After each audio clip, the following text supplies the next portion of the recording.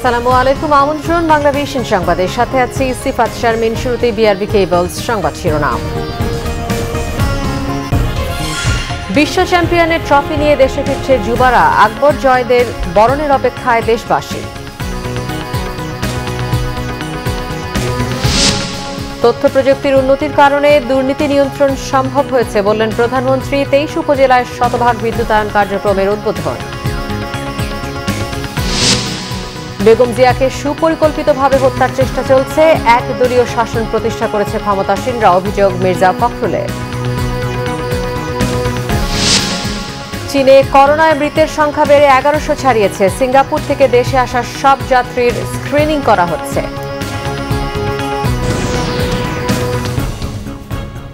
দেখছিলেন BRB cables সংবাদ শিরোনাম, এবারে বিস্তারিত। দক্ষিণ আফ্রিকা থেকে বিশ্ব চ্যাম্পিয়নের ট্রফি নিয়ে দেশে ফিরেছে যুব ক্রিকেট দল। বীর ক্রিকেটাররা বিমানবন্দরে পা রেখেই বিসিবির দেয়া উষ্ম অভ্যর্থনায় সিক্ত হচ্ছে। জোহান্সবার্গ থেকে দুবাই হয়ে ঢাকায় এসেছে আকবর আলীরা। গর্বিত ক্রিকেটারদের আন্তরিক অভ্যর্থনায় বরণ করে নিতে বিসিবি প্রধান নাজমুল হাসান পাপন বোর্ড পরিচালকদের সঙ্গে নিয়ে বিমানবন্দরে উপস্থিত হয়েছেন। বিমানবন্দরে বিশ্বকাপ জেতা দলকে ছোট পরিসরে সংবর্ধনা দেওয়ার পর তাদেরকে মিরপুর স্টেডিয়ামের একাডেমিতে নিয়ে যাওয়া হবে। সেখানে বিশ্রাম নিয়ে বিসিবি প্রধানের সঙ্গে নৈশভোজে অংশ নেবে ক্রিকেটাররা। পরদিন সকালে সবাই নিজ নিজ গ্রামের বাড়ির উদ্দেশ্যে রওনা দেবে। বিশ্ব ক্রিকেটে দেশের ভাবমূর্তি বাড়িয়ে তোলা অনূর্ধ্ব-19 দলকে পরে বড় পরিসরে দেওয়া হবে গণসংবর্ধনা।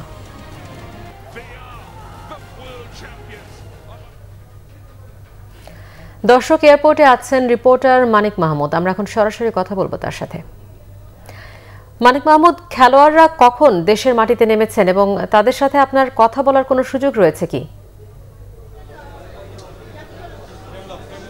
সিফাত, আপনার মাধ্যমে আসলে দর্শকদের জানাতে চাই যে একটু আগে অনূর্ধ্ব-19 দল দক্ষিণ আফ্রিকা থেকে ঢাকায় এসে পৌঁছেছে।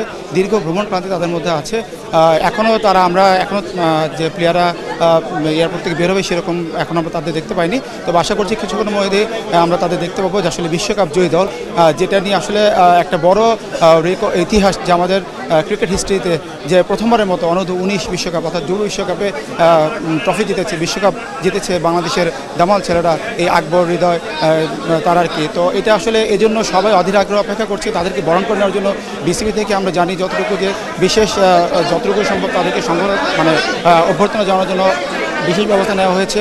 এখন এয়ারপোর্টে বিমানবন্দরের বাইরে আমি দেখেছি যে অসংখ্য যারা দর্শক সমর্থক তারা অপেক্ষা করতেছেন যে এই সোনার ছেলেদের, বীর ছেলেদের বরণ করে নেওয়ার জন্য। ভেতরে গণমাধ্যম কর্মীদেরা হয়তো আপনি দেখতে পাবেন যে আমরা এর মধ্যে দেখতে পেয়েছি যে অনূর্ধ্ব-19 দলের যে প্লেয়ার তাদেরকে আসার জন্য আসলে পেছনে আমরা যতটুকু জানতে পারি হয়তো তারা চলে আসতেছে। অনেক দূরে কিছু প্লেয়ারকে দেখা যাচ্ছে। এখন এইদিকে আসলে পরে বুঝতে পারবো যে আসলে তারা আসতেছে কিনা। আর একটা বিষয় যে বাংলাদেশের ক্রিকেট হিস্ট্রিতে আমি একটু আগেও যেটা বললাম যে একটা ঐতিহাসিক ঘটনা, আজকের দিনটা একটা ঐতিহাসিক দিন যে বিশ্বকাপ জয়ী দলকে বরণ করতেছে। এবং আপনি জানেন যে ভারতের বিপক্ষে যে জয়ের বিনিময়ে আজকে বিশ্বকাপ ট্রফি আমার ছেলেরা জয় করেছে। সেই ট্রফিটা তারা দেশে নিয়ে আসবে এবং সেই ট্রফিটা দেখার বিষয় আসলে বিশ্বকাপের ট্রফি, এটা একটা অন্যরকম অনুভূতি। সবাই দেখার অপেক্ষা করতেছেন যে তাদেরকে অভ্যর্থনা জানাবে। এবং পাশাপাশি যে জিনিসটা আমরা আরও বলতে চাই যে বিসিবি এখন এই মুহূর্তে আসলে তাদেরকে খুব বড় কোনো সংবর্ধনা দেবে না, হয়তো পরবর্তীতে তারা দেবে। কারণ এই মুহূর্তে প্লেয়ার আমরা জেনেছিলাম যে নাজমুল হাসান পাপন বিসিবি সভাপতি বলেছেন যে প্লেয়ার অনেক ক্লান্ত এবং তারা পরিবারের কাছে যেতে চায়। সেক্ষেত্রে তারা হয়তো এখানে আসতে পারে। আজকে সন্ধ্যা তাদেরকে একটু ডিনার পার্টির আয়োজন করা হয়েছে, সেটা তাদেরকে দেওয়া হবে এবং পরবর্তীতে এই প্লেয়াররা ছুটিতে চলে যাবেন। এবং আমরা সন্ধ্যা 7টায় আমাদের গণমাধ্যম কর্মীদের সাথে অনূর্ধ্ব-19 প্লেয়ারদের একটা প্রেস কনফারেন্স আছে, সেখানে আমরা আসলে জানতে পারবো তাদের অনুভূতি কী এবং এই যে এটা একটা জার্নি যে এত আনবিটেন চ্যাম্পিয়ন, যে এই বিষয়টা সম্পর্কে নিশ্চয়ই আমরা অধিনায়কের কাছে জানতে পারবো। তো তখন আমরা চেষ্টা করবো দর্শকদের জানানোর জন্য যে আসলে তাদের অনুভূতি এবং তারা আসলে এই জয়ের পরে যে দেশকে যে এত বড় একটা গৌরব করে নিতে পারলেন সে বিষয়ে আমরা জানতে পারবো। তো এই মুহূর্তে আসলে সবাই দেখা যাচ্ছে যে আসলে অধীর আগ্রহ অপেক্ষা করতেছে এবং উৎসুক, মানে সবার মধ্যে একটা কৌতূহল এবং বেশ উত্তেজনা দেখতে পাচ্ছি এখানে, যে কে কার আগে ছবি নিবে এরকম একটা প্রতিযোগিতা আমরা দেখতে পাচ্ছি। তো বাইরেও অসংখ্য দর্শক দাঁড়িয়ে আছে তাদেরকে শুভেচ্ছা জানানোর জন্য এবং বিসিবি থেকে এর মধ্যে আমি ধন্যবাদ মালিক মাহমুদ। ফুল নিয়ে আসা হয়েছে। দর্শক, এই মুহূর্তে এয়ারপোর্টে আরও আছেন সিনিয়র রিপোর্টার রিশান নাসরুল্লাহ। আমরা তার সাথেও কথা বলবো সরাসরি। রিশান, চ্যাম্পিয়ন যুবাদের বরণ করে নিতে এয়ারপোর্টের আয়োজন কেমন দেখছেন আপনি?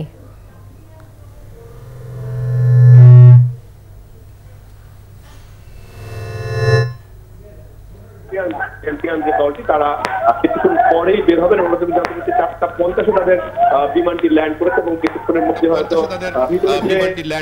কিছুক্ষণের মধ্যে হয়তো ভিতরে যে বিসিবি এবং আমাদের ক্রীড়া প্রতিবন্ধী রয়েছেন তাদেরকে বরণ করে নেওয়ার জন্য তাদের সেই ছোট্ট সংবর্ধনার পরে হয়তো তারা বেরিয়ে আসবেন এবং তাদেরকে বরণ করে নিতে ঠিক গেটের বাইরেই, বহির্গমন গেটের বাইরেই দর্শকরা, আমাদের বাংলাদেশ ক্রিকেট প্রেমী দর্শকরা কিন্তু উপস্থিত হয়েছে। তারা দুপুরের পর থেকেই এখানে উপস্থিত হয়েছেন এবং মুহুর্মুহু স্লোগান দিচ্ছেন দলের পক্ষে।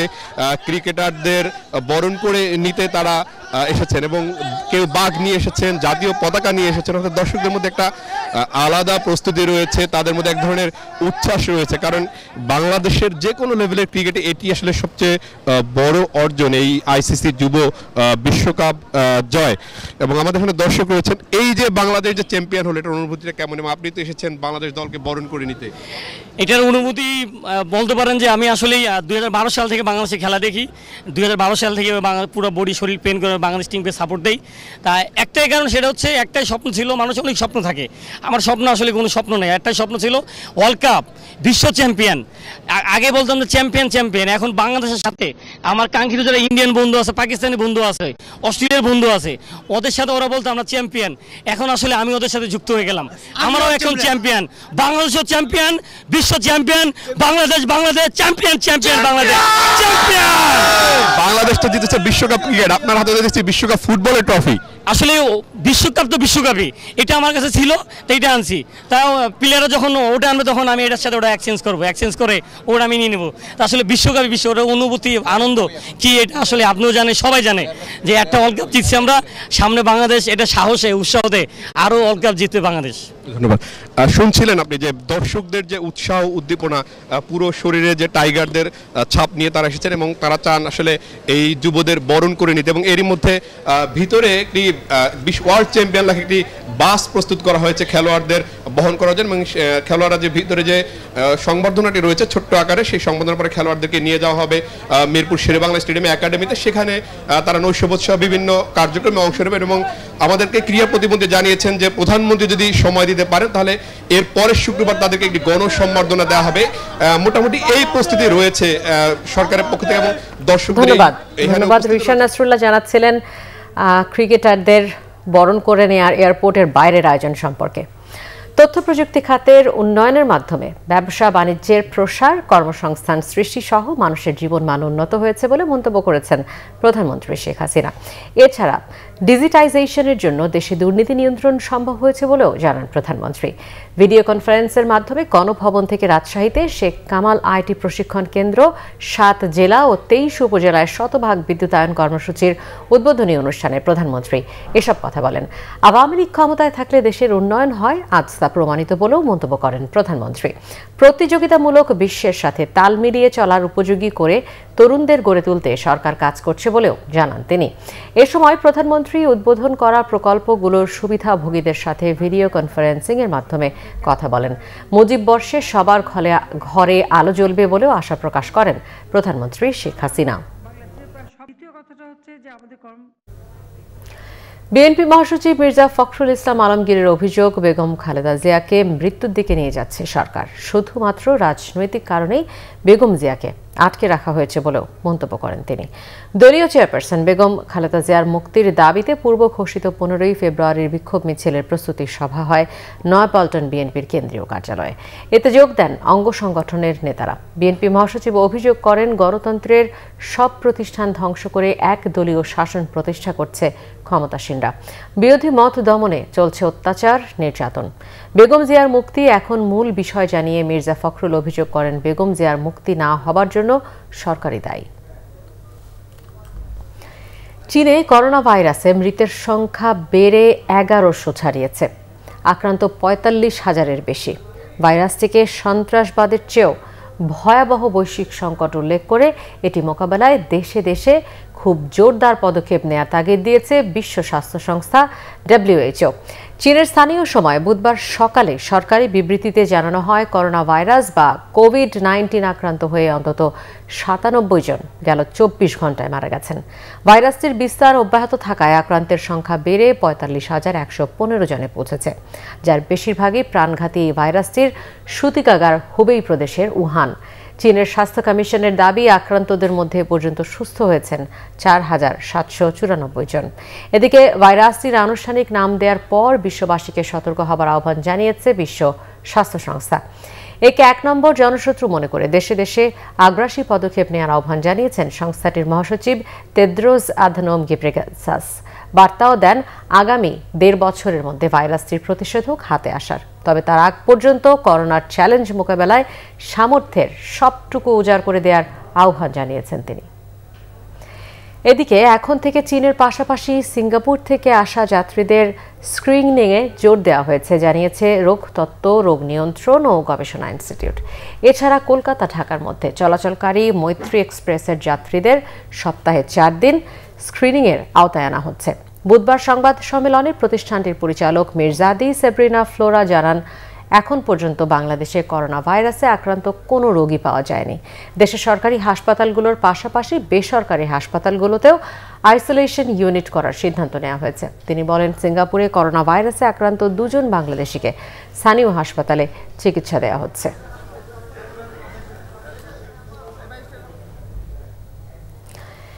বঙ্গোপসাগরের সেন্ট মার্টিনের কাছে মালয়েশিয়াগামী ট্রলারডুবির ঘটনায় জীবিত আরও একজনকে উদ্ধার করা হয়েছে। এ নিয়ে 73 জনকে জীবিত উদ্ধার করা হলো। এখনও নিখোঁজ অর্ধ শতাধিক। এদিকে ট্রলারডুবির ঘটনায় 19 জনকে আসামি করে মামলা করেছে কোস্টগার্ড। পুলিশ জানায়, সেন্ট মার্টিনের কাছে ট্রলারডুবির ঘটনায় মঙ্গলবার জীবিত উদ্ধার 72 জনকে টেকনাফ থানা হেফাজতে রাখা হয়েছে। বুধবার সকালে সাগর থেকে উদ্ধার আরও একজনকে সেন্ট মার্টিনেই রাখা হয়েছে।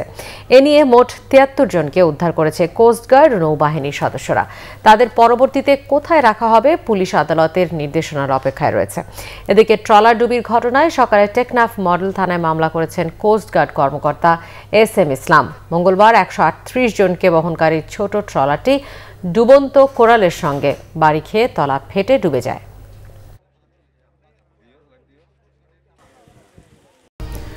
সাংবাদিক দম্পতি সাগর রুনির হত্যার তদন্তের ক্ষেত্রে কোনো চাপ নেই, তবে পুলিশের ব্যর্থতা আছে, এমন মন্তব্য মানতে নারাজ আইজিপি ডক্টর মোহাম্মদ জাভেদ পাটোয়ারি। দুপুরে বরিশালে সাংবাদিকদের প্রশ্নের জবাবে তিনি আরও জানান, সাগর রুনি হত্যাকাণ্ড নিয়ে কোনো ধরনের চাপ নেই। আইজিপি বলেন, মামলাটি অগ্রগতির জন্য পুলিশ সর্বোচ্চ চেষ্টা করছে। পুলিশের এলিট ফোর্স র্যাব কাজ করছে। প্রতিটি তথ্য পুঙ্খানুপুঙ্খ রূপে যাচাই বাছাই চলছে। মামলার তদন্ত কর্মকর্তা বা সংস্থার পরিবর্তনের বিষয়ে জাভেদ পাটোয়ারি বলেন, এটা আদালতের বিষয়। আরেক প্রশ্নের জবাবে পুলিশ প্রধান বলেন, পরিসংখ্যানের দিক থেকে দেশে ধর্ষণ বেড়েছে, তবে আইন শৃঙ্খলা বাহিনী পেশাদারিত্বের ভিত্তিতেই দোষীদের গ্রেফতার করে দ্রুত আইনের আওতায় এনেছে, কোনো গাফিলতি করেনি। ধর্ষণ রোধে সামাজিক আন্দোলন গড়ে তোলার আহ্বানও জানান তিনি।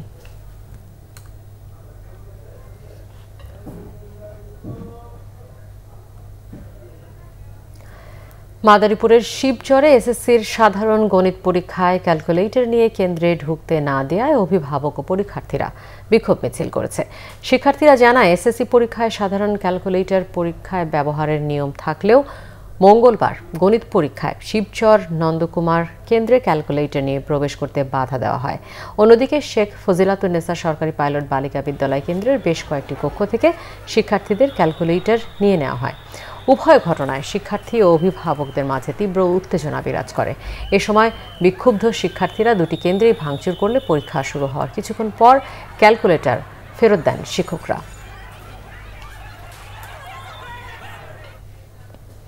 দেশের বিভিন্ন জায়গার আরও কিছু খবর নিয়ে রয়েছে ডেস্ক রিপোর্ট।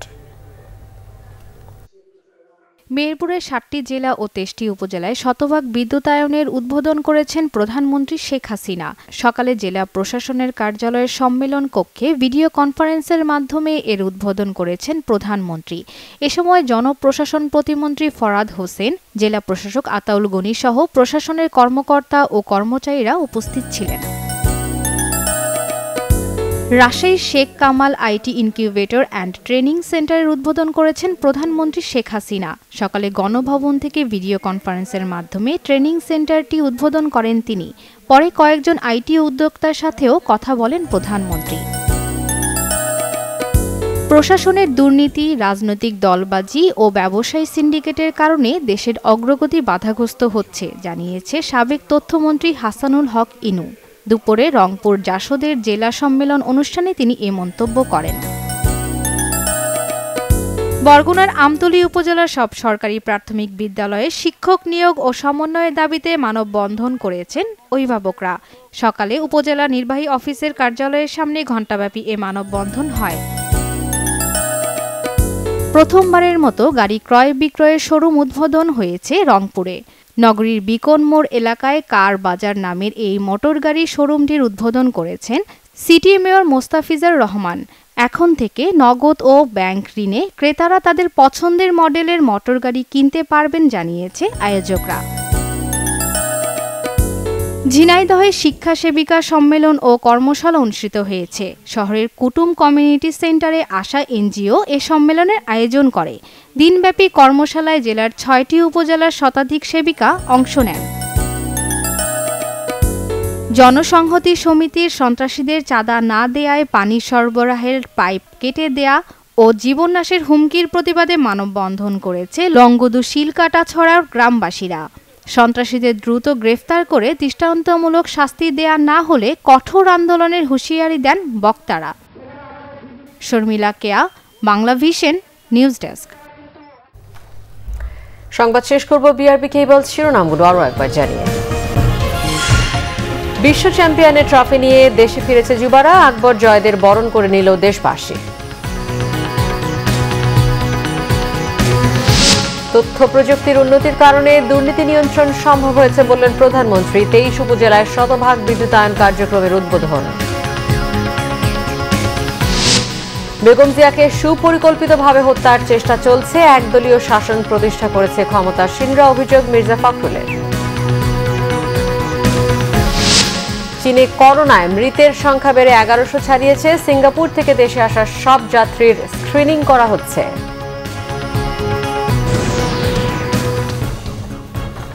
এই ছিল এখনকার মতো, পরে সংবাদ সন্ধ্যা 7:30। এর আগে 6টায় রয়েছে নিউজ টপ 10 দেখার আমন্ত্রণ রইল। এছাড়া বাংলাভিশন সংবাদ ও সংবাদ সংশ্লিষ্ট অনুষ্ঠান দেখতে লগ ইন করুন facebook.com/banglavision এবং সাবস্ক্রাইব করুন youtube.com/banglavision নিউজে। এতক্ষণ সাথে থাকায় ধন্যবাদ সবাইকে।